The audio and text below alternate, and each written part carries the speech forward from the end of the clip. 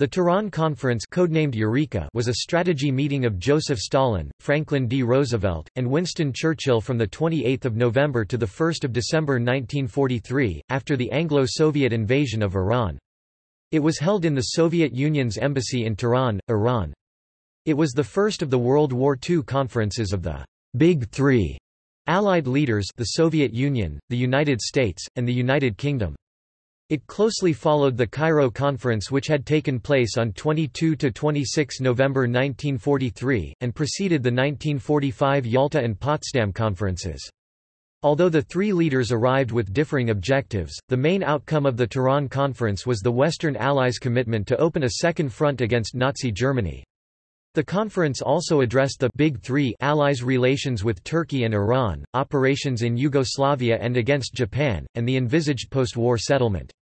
A separate protocol signed at the conference pledged the Big Three to recognize Iran's independence. Prelude.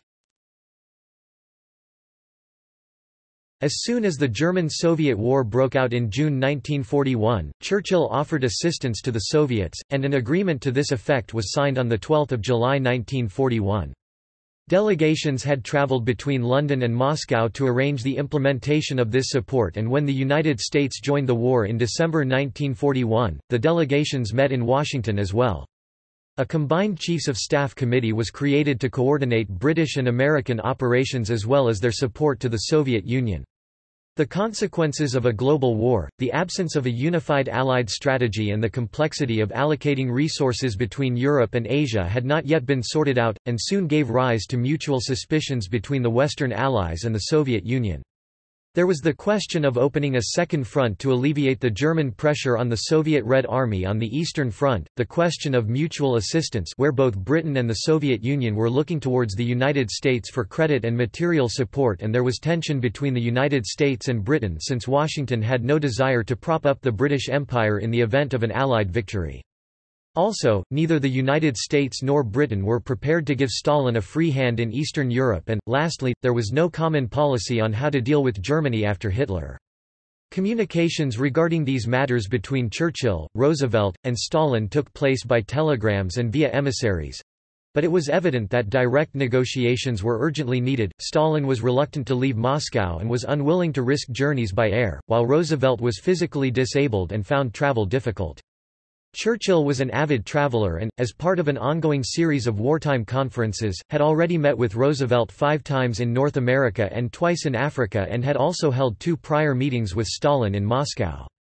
In order to arrange this urgently needed meeting, Roosevelt tried to persuade Stalin to travel to Cairo. Stalin turned down this offer and also offers to meet in Baghdad or Basra, finally agreeing to meet in Tehran in November 1943. Proceedings.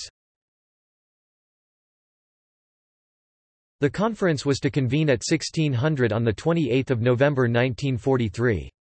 Stalin arrived well before, followed by Roosevelt, brought in his wheelchair from his accommodation adjacent to the venue. Roosevelt, who had traveled 7,000 miles (11,000 kilometers) to attend and whose health was already deteriorating, was met by Stalin. This was the first time that they had met. Churchill, walking with his general staff from their accommodations nearby, arrived half an hour later.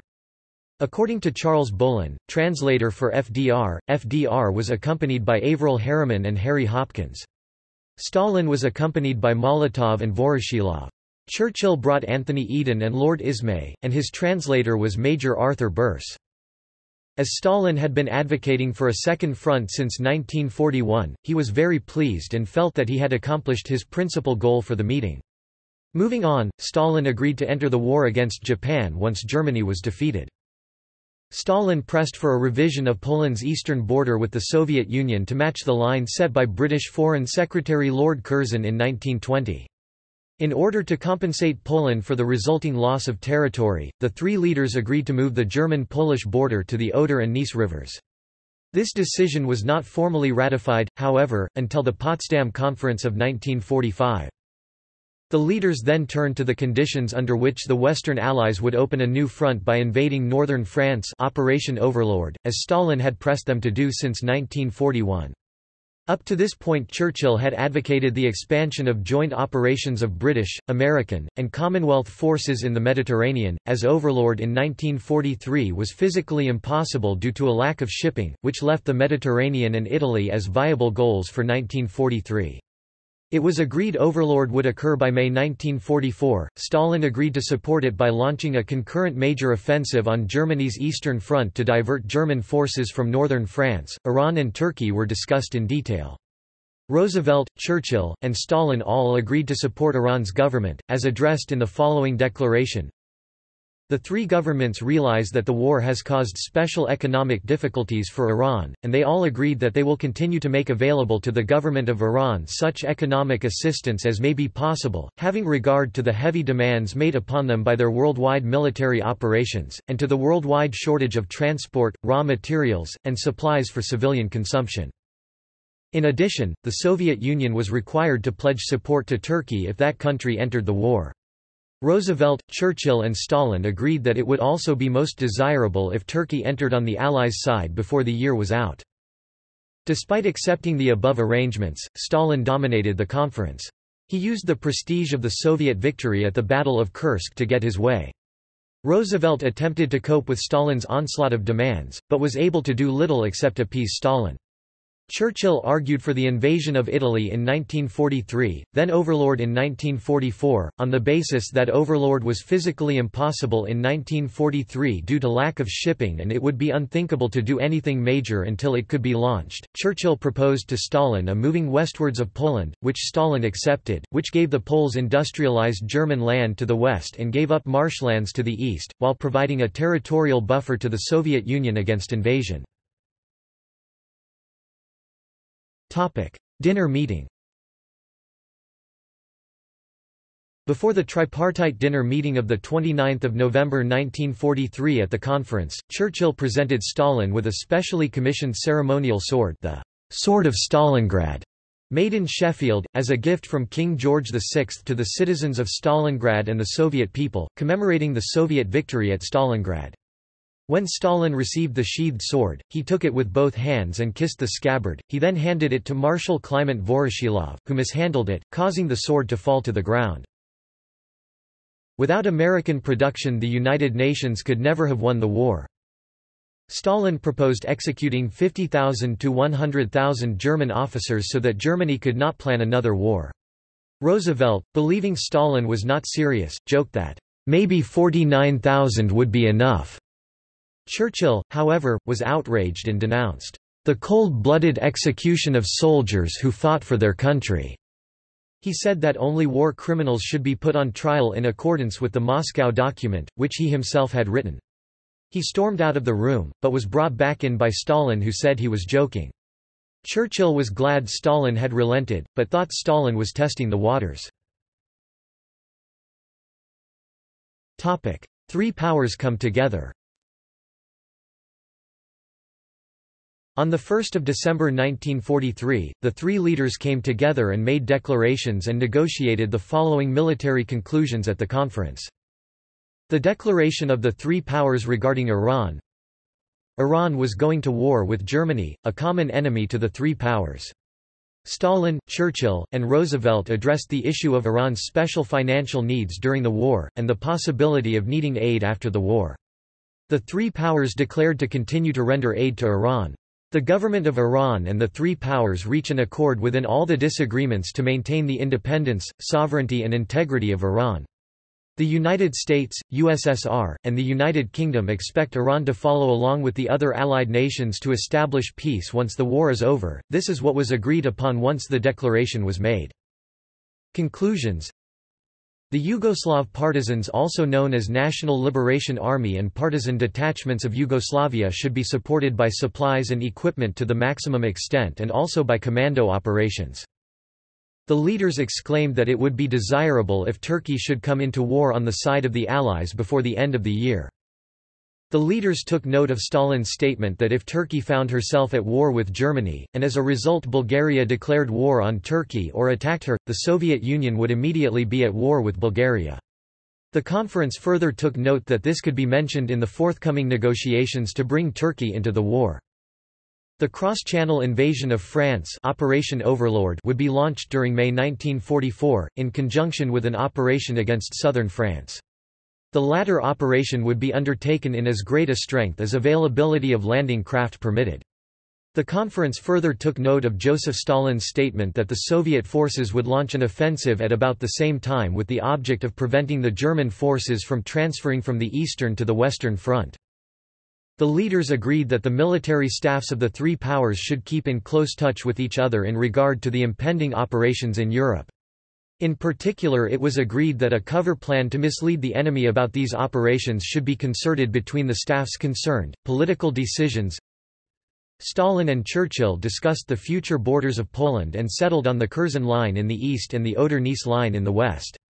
FDR had asked to be excused from any discussion of Poland out of consideration for the effects of any decision on Polish voters in the USA and the upcoming 1944 election. This decision was not ratified until the Potsdam Conference of 1945.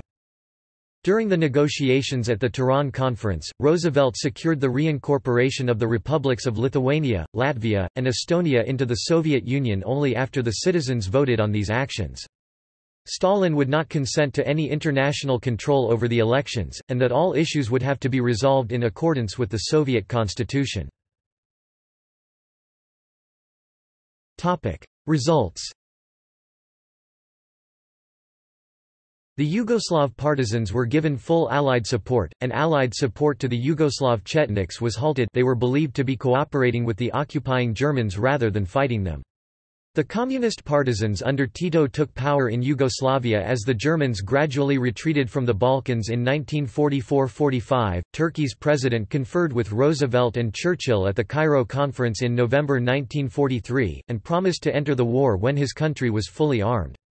By August 1944, Turkey broke off relations with Germany. In February 1945, Turkey declared war on Germany and Japan, which may have been a symbolic move that allowed Turkey to join the future United Nations. Operation Overlord.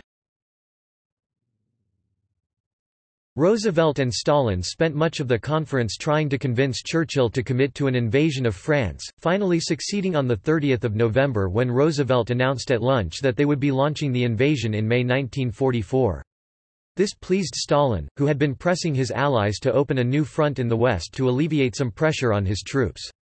This decision may be the most critical to come out of this conference, as the desired effect of relief of Soviet troops was achieved, leading to a Soviet rally and advance toward Germany, a tide Hitler could not stem. United Nations. The Tehran Conference also served as one of the first conversations surrounding the formation of the United Nations. President Roosevelt first introduced Stalin to the idea of an international organization comprising all nation-states, a venue for the resolution of common issues, and a check against international aggressors. With Germany having thrust the world into chaos for the second time in as many generations, the three world leaders all agreed that something must be done to prevent a similar occurrence. Division of Germany. There was a shared view among the participants that Germany would need to be divided post-war, with the sides differing on the number of divisions needed to neutralize her ability to wage war. While the numbers that were proposed varied widely and never came to fruition, the powers would effectively divide modern Germany into two parts until the end of the Cold War. Alleged assassination plot. According to Soviet reports, German agents planned to kill the Big Three leaders at the Tehran Conference, but called off the assassination while it was still in the planning stage. The NKVD, Russia's counterintelligence unit, first notified Mike Riley, Roosevelt's chief of security, of the suspected assassination plot several days prior to Roosevelt's arrival in Tehran. Riley had gone to Tehran several days early to evaluate security concerns and explore potential routes from Cairo to Tehran. Just before Riley returned to Cairo, the NKVD informed him that dozens of Germans had been dropped into Tehran by parachute the day before. The NKVD suspected German agents were planning to kill the Big Three leaders at the Tehran Conference. When housing accommodations for the meeting were originally discussed, both Stalin and Churchill had extended invitations to Roosevelt, asking him to stay with them during the meeting. However, Roosevelt wanted to avoid the appearance of choosing one ally over another and decided it was important to stay at the American legation to remain independent. Roosevelt arrived in Tehran on 27 November 1943 and settled into the American legation. Close to midnight, Vyacheslav Molotov, Stalin's top aide, summoned Archibald Clark Kerr, the British ambassador in the Soviet Union, and Averell Harriman, the American ambassador in the Soviet Union, to the Russian embassy, warning them of an assassination plot against Roosevelt, Churchill and Stalin. Molotov informed them several assassins had been apprehended, but reported additional assassins were at large and expressed concerns for President Roosevelt's safety. Molotov advised Roosevelt should be moved to the safety of the British or Russian embassy. Americans suspected Stalin had fabricated the assassination plot as an excuse to have Roosevelt moved to the Russian embassy. Mike Riley, Roosevelt's chief of Secret Service, advised him to move to either the Russian or British embassies for his safety. One of the underlying factors influencing their decision was the distance Churchill and Stalin would need to travel for meetings at the American legation. Harriman reminded the president that the Americans would be held responsible if Stalin or Churchill were assassinated while traveling to visit Roosevelt all the way across the city. Earlier that day, Molotov had agreed to hold all meetings at the American legation because traveling was difficult for Roosevelt. The timing of Molotov announcing an assassination plot later that night aroused suspicion that his motives were to keep Stalin safely within the guarded walls of the Russian embassy. Harriman doubted the existence of an assassination plot, but urged the president to relocate to avoid the perception of putting Churchill and Stalin in danger. Roosevelt did not believe there was a credible threat of assassination, but agreed to the move so he could be closer to Stalin and Churchill. Living in the Russian embassy also allowed Roosevelt to gain more direct access to Stalin and build his trust. Stalin liked having Roosevelt in the embassy because it eliminated the need to travel outside the compound and it allowed him to spy on Roosevelt more easily. The Russian embassy was guarded by thousands of secret police and located adjacent to the British embassy, which allowed the Big Three to meet securely. After the Tehran Conference ended, Harriman asked Molotov whether there was really ever an assassination threat in Tehran. Molotov said that they knew about German agents in Tehran, but did not know of a specific assassination plot. Molotov's response minimized their assertions of an assassination plot, instead emphasizing that Stalin thought President Roosevelt would be safer at the Russian embassy. American and British intelligence reports generally dismissed the existence of this plot, and Otto Skorzeny, the alleged leader of the operation, later claimed that Hitler had dismissed the idea as unworkable before planning had even begun. The topic continues to be a theme of certain Russian historians. See also: List of Allied World War II conferences, List of Soviet Union–United States summits, Tehran 43, The Eagle Has Landed film. References. Citations. Bibliography. Primary sources. Further reading. Leighton, Richard M. 2000, 1960. Chapter 10, Overlord vs. the Mediterranean at the Cairo-Tehran Conferences. In Kent Roberts Greenfield. Command Decisions. United States Army Center of Military History. CMH Pub 70-7. External links. Encyclopædia Britannica, Tehran Conference, United States Department of State